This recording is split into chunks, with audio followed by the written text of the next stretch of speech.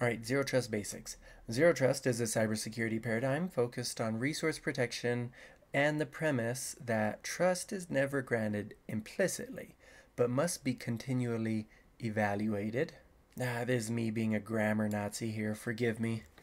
This should not say but, it should either be a period, and then it says trust must be continually evaluated. That would be a really sweet short sentence to put in there, because saying but makes it seem like ZT is supposed to focus on resource protection. This focus starts with the idea that you never should grant trust implicitly, right? It should be explicit. You know exactly who you're trusting, and it must be continually evaluated. That would be a really good sentence. I don't know if I should send that to him. Let me at least copy it. All right, Zero Trust architecture is an end-to-end approach to enterprise resource and data security that encompasses identity, person and non-person entities. Right, we should be able to identify devices too. It also encompasses credentials, access management, operations, endpoints, hosting environments, and the interconnecting infrastructure. The initial focus should be on restricting resources to those with the need to access and grant only the minimum privileges. Read, write, delete, needed to perform the mission. Traditionally, agencies and enterprise networks in general have focused on perimeter defense and authentication, and authenticated subjects are given authorized access to a broad collection of resources once on the internal network. As a result, unauthorized lateral movement within the environment has been one of the biggest challenges for federal agencies. That I did not know. The TIC and agency perimeter firewalls provide strong internet gateways. This helps block attackers from the internet, but the TICs and perimeter firewalls are less useful for detecting and blocking attacks from inside the network and cannot protect subjects outside of the enterprise perimeter. We're talking remote workers, cloud-based services, edge devices, etc. Okay, so there's our note. TIC and firewalls, protection limited to outside the network. Here they go on to say an operative definition of Zero Trust and Zero Trust architecture is as follows. And at this point, if you saw part 1 of the video, this is really redundant. An enterprise decides to adopt Zero Trust as its core strategy and generate a Zero Trust architecture as a plan developed with Zero Trust principles. The plan is deployed to produce a Zero Trust environment for use. All right, so it's sounding like Zero Trust is a strategy. Zero Trust is an environment. Zero Trust is not a one-time thing you can do to cover yourself and your organization. Here they'll go ahead and justify writing the definition in the way they do. This paragraph really doesn't say anything. Oh, I love pictures. It says in the abstract motto of access shown in figure 1, a subject needs access to an enterprise resource. Access is granted through a policy decision point, PDP, and corresponding policy enforcement point, PEP. When I saw the acronym PDP, though, how many of you out there thought of these PDPs? At least that's what comes to my mind first. So you know what? I like to write those questions on acronyms. What does PDP and PEP stand for? And I imagine PDP, like a PDF, would be the name of maybe a document. The access being granted for this person or this device is here in this document called a PDP maybe. Well, here in the diagram, we got our computer, policy decision, enforcement point, PDP, PDP, okay. And then here's an implicit trust zone where there's resources, systems, data, or application. Over here is the untrusted zone. All right, so you have to go from here into here to come out the other end to get to your resources. I don't know why they're calling that area implicit. It says the system must ensure that the subject is authentic and the request is valid. The PDP, PEP passes proper judgment to allow the subject to access the resource. This implies that Zero Trust applies to 2 basic areas, authentication and authorization. What is the level of confidence about the subject's identity for this unique request? What is the level of confidence? Is the access to the resource allowable given the level of confidence in the subject's identity? Does the device used for the request have the proper security posture? Are there other factors that should be considered and that change the confidence level? So time, location of subject. Oh, time's a good one, right? Maybe this resource is not supposed to be accessed at 1 or 2 a.m. I don't know. Location of subject, subject security posture. Overall, enterprises need to develop and maintain dynamic risk-based policies for resource access and set up a system to ensure that these policies are enforced correctly and consistently for individual resource access requests. This means that an enterprise should not rely on implied trustworthiness, wherein if the subject has met a base authentication level, for example, logging into an asset, all subsequent resource requests are assumed to be equally valid. I wonder if SharePoint counts as a way to establish a bit of a zero trust architecture. Well, they say the implicit zone represents an area where all the entities are trusted to at least the level of the last PDP, PEP gateway. For example, considering the passenger screening model in an airport.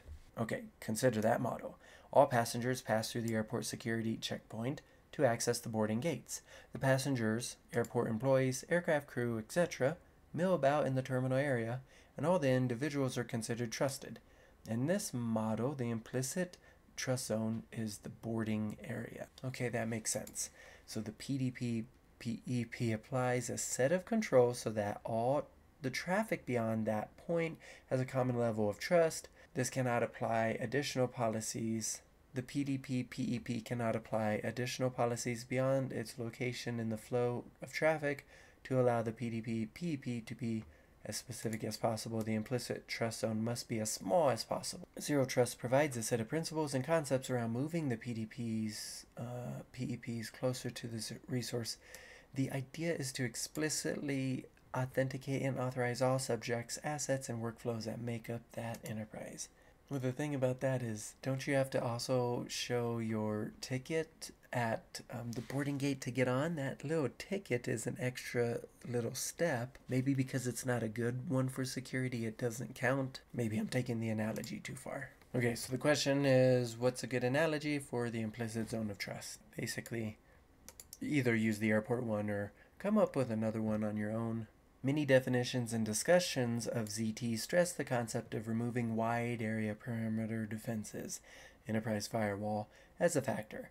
However, most of these definitions continue to define themselves in relation to perimeters in some way, such as micro-segmentation or micro-perimeters.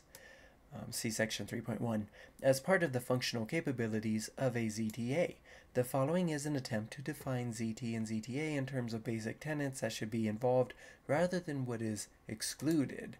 These tenets are the ideal goal, though it must be acknowledged that not all the tenets may be fully implemented in their purest form for a given strategy. So here we are. A zero trust architecture is designed and deployed with adherence to the following basic tenets. So number one, all data sources and computing services are considered resources. All right, so if you want to read the details, there they are, but that's simple enough. Number two, all communication is secured regardless of network location. I think they have really beat that into our heads by now. Number three, access to individual enterprise resources is granted on a per session basis. That's kind of new and I like it. Number four, access to resources is determined by dynamic policy, including the observable state of client identity, application service, and the requesting access, and may include other behavioral and environmental attributes. So to summarize, TLDR, access to resources is determined by dynamic policy. So how do you create a dynamic policy? Here's a good sentence. Requesting asset state can include device characteristics such as software versions installed, network location, after they beat it into us that it can't involve this. Okay, I get it. It's just one part of many other parts. Okay, so we have requesting an asset state can have software versions as an element, network location, time, date of the request, previously observed behavior. We could really go into that one, and I like it. But let's push on in case my mind is taking us somewhere that it's not supposed to be going. The last one is installed credentials. Okay, behavioral attributes. Cool, they're getting into it right away. Behavioral attributes include, but not limited to, automated subject analytics. subject analytics, device analytics, and measured deviations from observed usage patterns. That is so cool. All right, so good question and answer session right there. Policy is the set of access rules based on attributes that an organization assigns to a subject, data, asset, or application. Environmental attributes may include such factors as requester, network location, time, reported active attacks. Okay, that's a good one. These rules and attributes are based on the needs of the business process. Okay, very important, right? So this is based on business needs, which is including an evaluation of, right here, the acceptable level of risk that business is willing to take. Resource access and active permission policies can vary based on the sensitivity of the resource and data, and least privilege principles are applied to restrict both visibility and accessibility. Now, number 5 here says the enterprise monitors and measures the integrity and security posture of all owned and associated assets. So continuous monitoring is such a thing, and they're throwing in measuring here as well. It looks like this paragraph will touch on that continuous diagnostics and mitigation, CDM. So either that or a similar system to monitor the state of devices and applications. Okay, so it's not just monitoring, but it's also applying patches and fixes as needed. Assets that are discovered to be subverted have known vulnerabilities and or are not managed by the enterprise.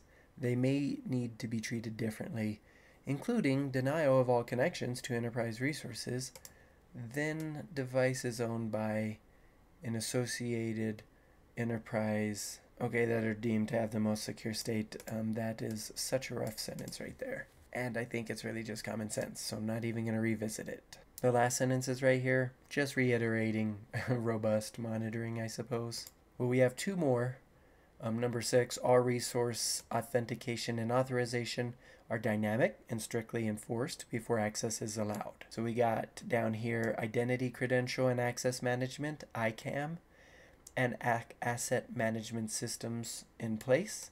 This includes the use of multi-factor authentication for access to some or all of the enterprise resources, continual monitoring with possible re-authentication and reauthorization occurs throughout user transactions as defined and enforced by policy.